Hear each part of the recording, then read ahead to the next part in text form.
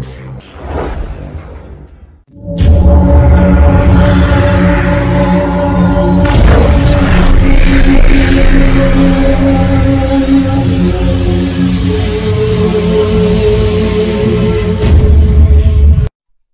friends, press the subscribe button and hit the bell icon for more such easy videos.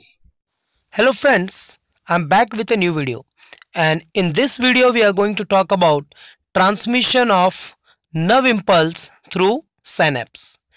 Nerve impulse and synapse, these are the two important words that we need to understand first.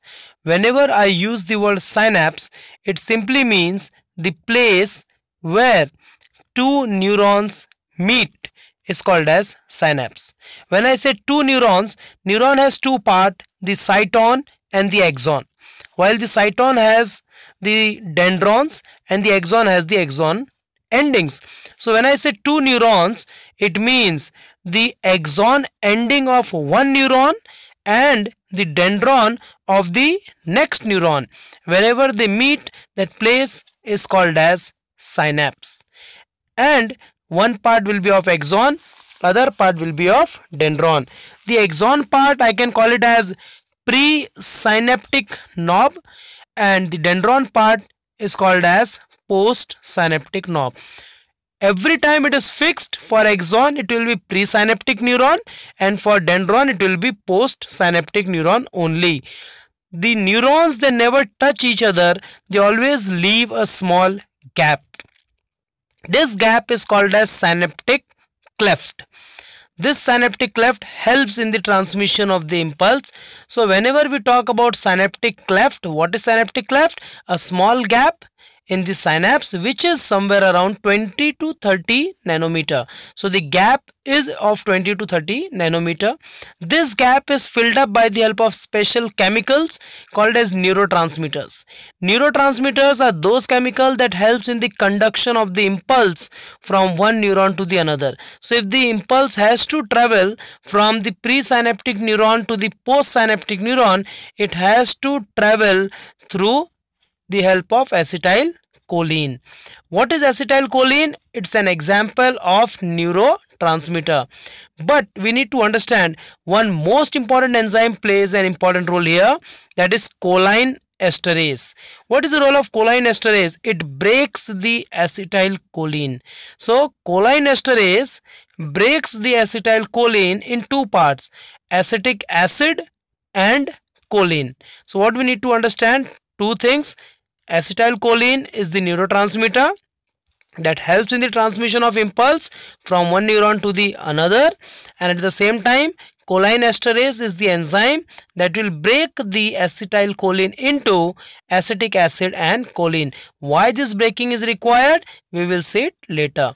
Synaptic vesicles plays a very important role in the transmission of impulse, because somewhere or the other we need to understand that these neurotransmitters or the chemicals, they get packed in the vesicles. Let's understand now. I'm drawing one axon. This is called as presynaptic knob. We can say it's an axon ending, the axonic knob part. These are all the vesicles. The lower part is nothing but the dendron. You can say the postsynaptic neuron, the one which is going to receive the impulse. Remember, axon will always take the impulse away from the cyton, and the dendrons will always bring the impulse towards the cyton. And on the dendron, the knob, you can say there are receptors. So the green color are nothing but the receptors. What kind of receptors? Neurotransmitter receptors. These are the layered structure, so we can say it's a double membrane. And this is one of the most important diagram that can come in your exam, as well as it can be asked in the NEET exam, diagrammatic based question. This is the covering. So upper part is the axon and the lower part is the dendron. When you look at the axon and dendron, I have shown some gap. That gap is called as synaptic cleft. And what was the size of the synaptic cleft? If you can recall, it was 20 to 30 nanometer. Now inside this we need to show some vesicles. Vesicles are those that will contain the neurotransmitters, because these vesicles only get fused with the membrane of the presynaptic neuron, and then they transfer the acetylcholine that will help in the bridging of the gap or the synaptic cleft. So once the impulse is traveling into the vesicles fuses with the membrane of the presynaptic knob. The acetylcholine comes in the gap of the synaptic cleft and it binds with the receptors of the postsynaptic neuron and it forms a bridge. This bridge helps in the transmission of impulse. This will allow the impulse to travel from the axon to the dendron. But the problem comes here, the acetylcholine which has entered in the synaptic cleft cannot go back as acetylcholine into the presynaptic neuron. So what is going to happen here? The enzyme choline esterase plays a very important role. What is the role of the choline esterase? If you can recall, choline esterase is an enzyme that is going to break the acetylcholine into acetic acid and choline. So this acetylcholine which is present in the synaptic cleft will be broken down into acetic acid and choline, and then it will travel back into the presynaptic neuron where it will again combine or join to form acetylcholine. So in this way the impulse travels through the synapse. Let's understand this in writing part. As the impulse reaches the synapse, it forms a synaptic vesicle which fuses with the presynaptic membrane, and all the neurotransmitters, they are transferred or released in the synaptic cleft.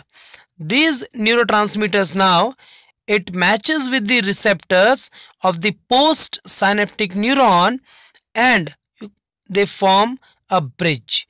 Now once the bridge is completed, the impulse moves from one neuron to the another, or I can say impulse travels from one neuron to another. And as I told you, the problem will be with respect to acetylcholine. So the acetylcholine cannot go back because there are no receptors available in pure form. Therefore the enzyme choline esterase breaks the acetylcholine into acetic acid and choline, which goes back in the presynaptic neuron and it forms acetylcholine again. So in this way the impulse travels through synapse. Let's see some of the more neurotransmitters.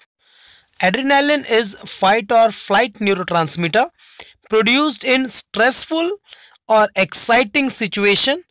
It increases heart rate and blood flow, leading to a physical boost and heightened awareness.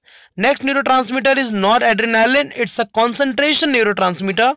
It affects attention and responding actions in the brain and involved in fight or flight response. Contraction of blood vessels increases blood flow. Next, dopamine, which is a pleasure neurotransmitter. Feeling of pleasure and also addiction, movement and motivation. People repeats behavior that leads to dopamine release. GABA is gamma aminobutyric acid, which is a calming neurotransmitter, calms firing nerves in CNS. High level improves focus, low level causes anxiety, also contribute to motor control, vision. Acetylcholine is a learning neurotransmitter, involves in thought, learning and memory, activates muscles, actions in the body, also associated with attention and awakening. Next neurotransmitter is glutamate, which is memory neurotransmitter, most common brain neurotransmitter, involved in learning and memory, regulates the development and creation of nerve contacts. Endorphin is euphoria neurotransmitter, released during exercise, excitement and sex, producing well-being and euphoria, reducing pain. Biologically active section is shown. Hope friends you have understood the synapse and the various types of neurotransmitters most important for your NEET exam. If you have understood, don't forget to give a like to the video, and if you are new, don't forget to subscribe to the channel for such easy videos. Thank you very much.